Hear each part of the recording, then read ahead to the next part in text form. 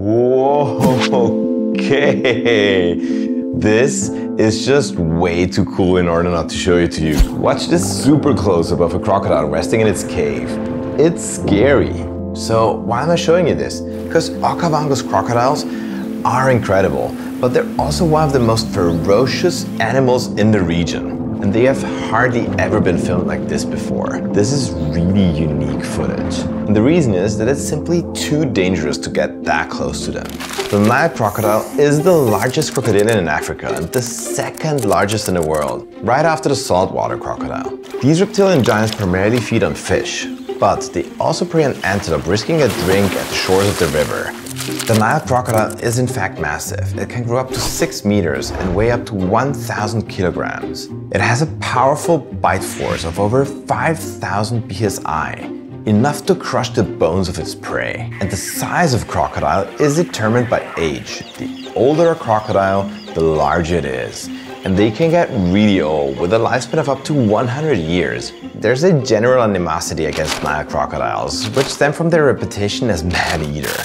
She's a man-eater! Which is not entirely unjustified, despite most attacks going unreported. The Nile crocodile is estimated to kill hundreds of people each year, which is more than all other crocodilian species combined. And Nile crocodiles are not particularly more likely to behave aggressively to humans. Unlike other man-eating crocodiles, it lives in close proximity to human populations through most of its range, so contact is simply more frequent. But what makes the Nile crocodile truly remarkable is its ability to adapt to all different environments and situations. It's the most common crocodilian in Africa and is distributed throughout much of the entire continent, from several pockets along the Nile and its tributaries, to the heart of Africa around Lake Victoria, all the way down to the South African coast. Its most peculiar behaviors and movements, however, can be seen in the Okavango Delta. But it's a super difficult terrain, so it's incredibly hard to film them there. And our crew tried the easier way, setting up camera traps and putting out GoPros across the river. Almost all of them got lost, most of them claimed by the crocodiles themselves. So yes, that's when we knew we'll have to find another, more challenging way for these perfect underwater close-ups. But what makes the Okavango crocodile so special, and why is it so hard to film the crocodiles below the surface? For this, one has to understand what the Okavango is and how it works.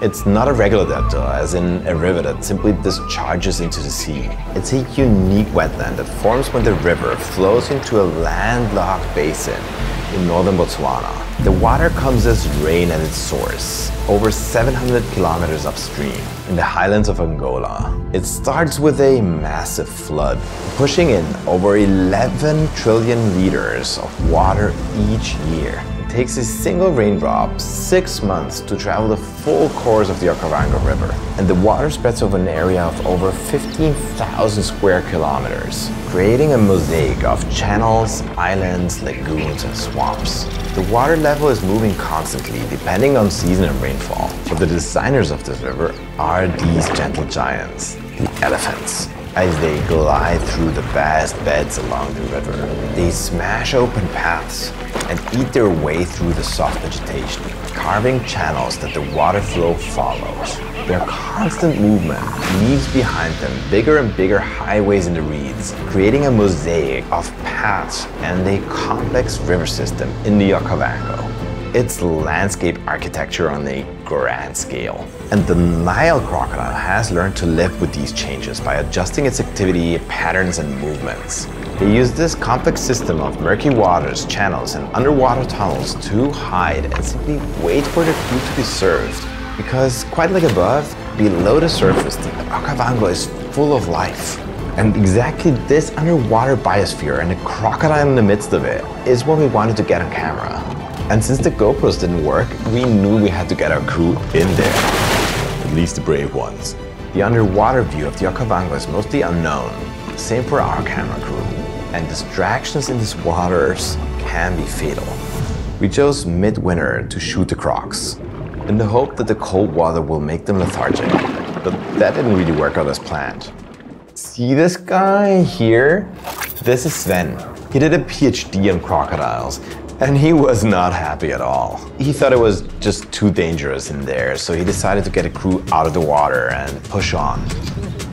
See, the real quest was to find the perfect spot with all boxes checked. Sandy bottom water for clarity, not fast flowing for steady camera control, but deep enough so it's cold for safety, you know, to make them lethargic. And obviously the lead actor in it, so with crocodiles. Not an easy task at all, since spots like these can only be found in the mostly uncharted channels, which are obviously hard to reach. The ever-changing swamp can open and close channels on a daily basis. Did we make it? So we need the help of some inventive methods like drone navigation and some extra pushes by force. At some point, Sven, our croc specialist, thought to have identified the ideal spot. Yeah. 2, 1. So the crew went in. There were caves and underwater labyrinths used by gigantic crocodiles that could just suddenly appear like battleships above you. Some of them were over 6 meters long and 3 times the size of a diver. You would never know when one of them would show up. And as soon as one of them was spotted, the crew had to wait and see in order to find out how lethargic it is. This one was not lethargic enough. Our crew had no choice but to get in deeper and carefully scan the labyrinth underwater. And they had to do this again and again, each time getting closer to the perfect shot. Every single movement, every shadow or drifting leaf can scare you to death down there. It took months and a lot of courage, but over time our crew managed to get some amazing scenes of crocodiles and other life of Okavango's underwater world. And believe me, some outstanding ones from above, because even the apex predator here has to watch his back. But that's a different story. Watch our video here and subscribe to stay tuned. There are so many videos to come.